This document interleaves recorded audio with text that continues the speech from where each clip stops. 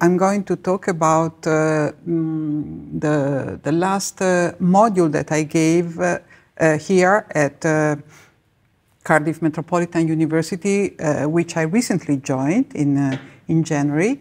And I think it's interesting to talk about the methodology that I have adopted rather than, just showing the final outcome.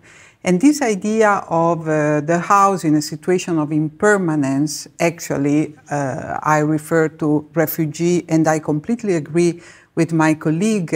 It's a very wide definition. I mean, refugees might be asylum seekers, might be strangers. I mean, there is really many nuances.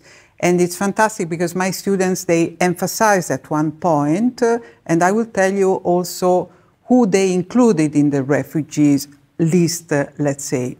So what I thought as most important methodologies for rethinking the house in general, also, after the way we were forced to live due to COVID, was to start with both theoretical approach, historical example, so just to somehow invite them to reflect, because the students, they have this attitude to go immediately to the precedent, but without a proper, sometimes, understanding of the issue.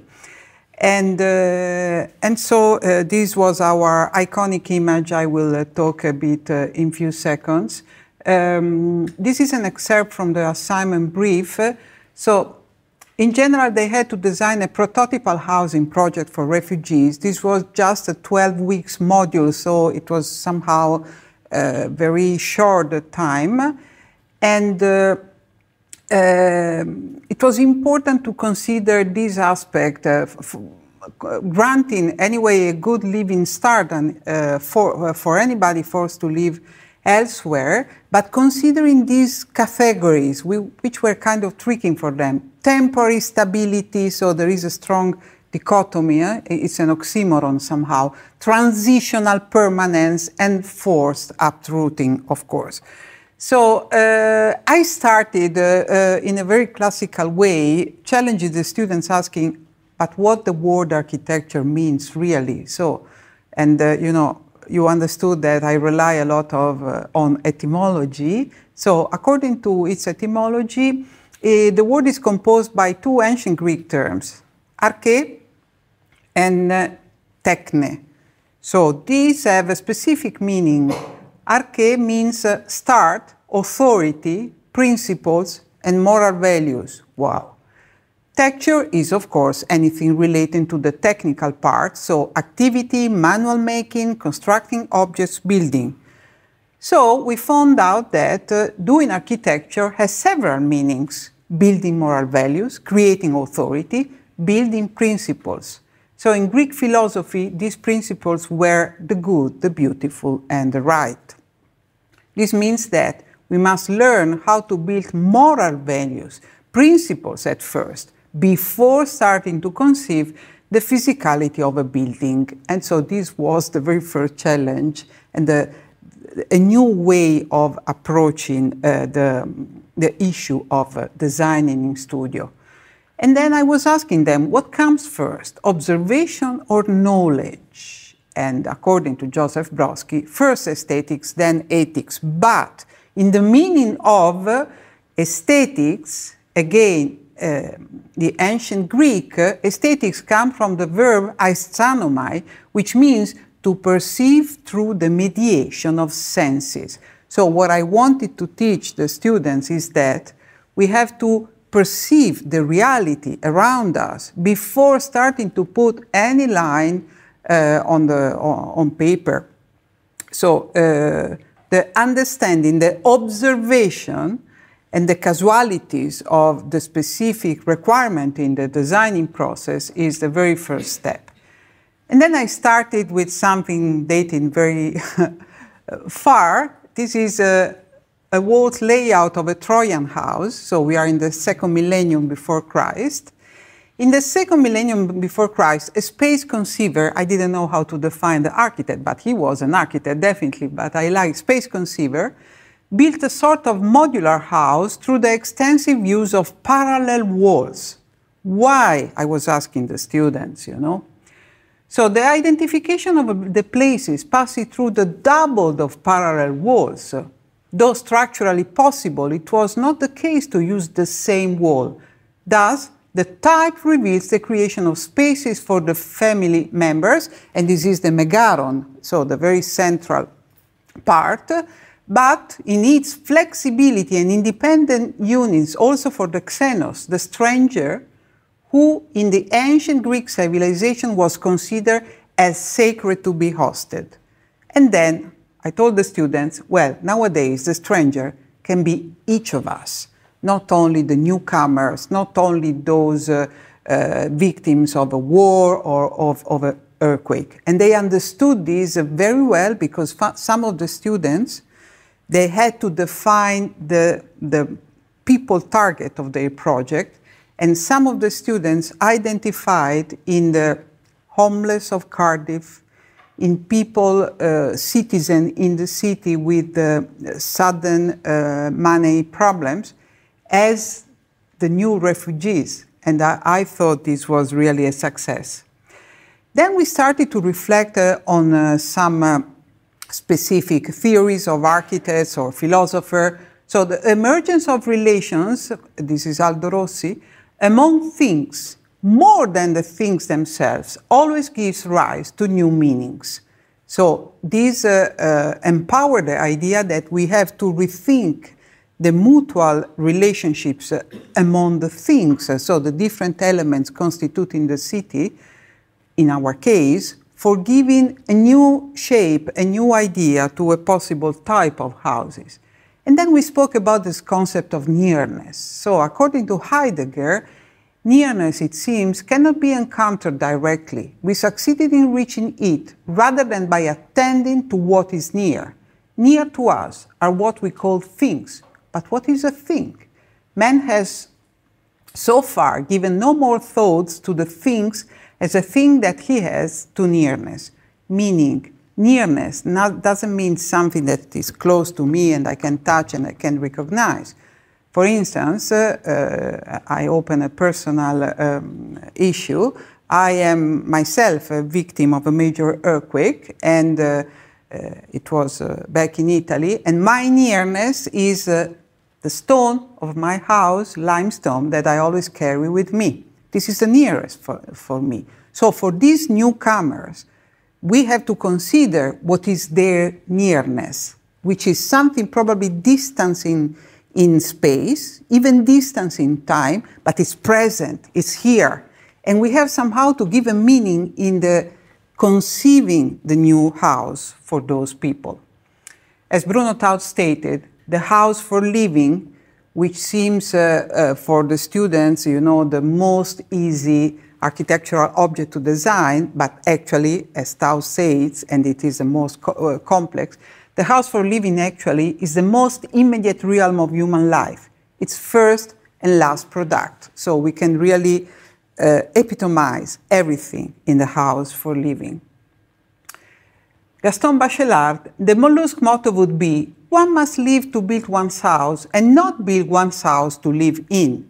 And I like very much this image because we call this animal in Italian the paguro Bernardo. The paguro Bernardo is always carrying his house and building his house. So it's something that he is never detached from. And it's an interesting interpretation. But it means also that the newcomers, they absolutely must be involved in the process of creating, at least customizing, and we as an architect have the responsibility to give this chance. Gianni Vattimo, Italian philosopher, living comes before building.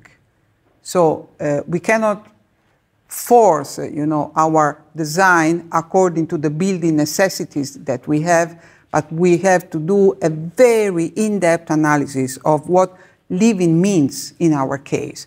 So a classic case of what we can call alienation, Jacques Tati, from the film Playtime, Monsieur Hulot arrives at one of the glass and steel buildings, modernism, a lot of critics, for an important meeting, but gets lost in a maze of disguised rooms and offices. And this is somehow the concept that we have to avoid, and we can find in any camps for these refugees. Everything is anonymous, everything is the same, you know, and there is absolutely no respect for the dignity of the people. So, how do you make a home in the context of displacement? Because this is the key concept, displaced people.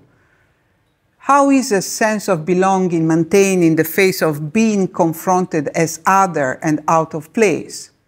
For migrants and refugees, home is often a series of places, including those left behind. So, and sometimes, in order to keep this sense of place, the people subjected to displacement, they develop a collective sense of place. If we move a group of refugees coming from Kiev, they will together remember the cathedral, the piazza, the important, you know, buildings and features of the city. And this is their identity in the moment they are elsewhere. So it is important to take these aspects into consideration. I showed the students this artwork installation by two Italian artists, Gabriele and Marco d'Oltremare, which is titled The Zeno Slice, referring to the Zeno paradox. I don't know if you know it. Zeno stated that the distance is always infinite, because if we take 2 points, A and B, we can always find the middle, always find the middle. So it means that, you know, it's like the situation of having a displaced life. We keep on moving, but we never know when we arrive. So the art installation was starting with this module of a house, which was built through mirror. I don't know if it is clear. And then there was a line crossing, I just took a selection of photos, but there were many, crossing the city and encountering, you know, several objects, episodes, environment, anything.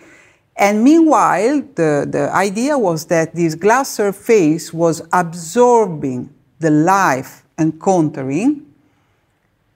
And at one point, there was a moment of, you know, resting. And the little module with the wheels is not translucent anymore, but at least it will continue, but it acquired, you know, some of the features that, that we meet, you know, during this process of moving. So before developing our design concept, we have to answer the question, where does it reside, the human in habitation? Each individual must be put in the condition of stating, I dwell, therefore I am. Of course, this is a paraphrase of Descartes. I dwell, therefore I am. So my house represents my identity. Though it is transitional, it is ephemeral, it is one moment, but we have to grant the possibility to the individual to be identified in the space that she dwells. So Gaston Bachelard, I should say, the house shelters daydreaming, the house protects a dreamer, the house allows one to dream in peace. But the house narrated by Gaston Bachelard was a poetic, evocative, but static house. Nowadays, we have to learn how to design a house that is a dynamic space that can accommodate everyone's interiority, domestic space. We have to rethink the domestic geometry which qualifies home. And at this point, students were still very well confused. We could say that in the Anthropocene era, everything is inhabited. We have made the entire planet our own. But it is also true that with one click, the entire planet can enter our home. How do we consider this aspect? Positive, negative? And you know, I was somehow forcing the students to think and rethink this kind of concepts without giving answer, because I think that also as educators, our role is to pose good questions, and then students, they have to find the answer. So then I gave an assignment where essentially they had to decide to whom their module would have been destined. So reason somebody decided for the Ukrainian refugees, somebody for the Syrian and Turkish people hit by the recent earthquake, and somebody put a special emphasis on the local people with specific problems. And also, because the module was very short, we couldn't have a proper site plot for a site analysis, but I invited them to consider how to interact with the proper environment, urban, natural, mixed. So which is the best location for placing your module? A park of a charity or any institutions, even, you know, a private garden for citizens who are willing to lend their land for hosting temporary these modules. We were reasoning on that. I invited them to do a concept map, which I found out that at least here it is called bubble diagrams. And so we were still reflecting, so I was really waiting them to start designing what is a home in a situation of impermanence. This is the question we must ponder beyond and before the house physical character, so to say, its design. Home could be a place where to safeguard the relationship between emotions and things. The fourth uprooting is the individual last judgment, and in what they bring with them lies the need to divide what is drawn from what's saved. What does it mean? For us, it means possibly providing in our project a space for what is saved.